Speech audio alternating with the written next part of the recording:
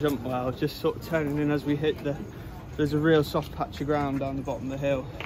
Just didn't really enjoy it then. He's just plugged on one pace. I half thought he was going to stay on between the last two, but they just well clear of us. Just popped him home and saved him for another day. But not to me today, but I'm sure that I think there's still plenty there. I think he just sort of wants.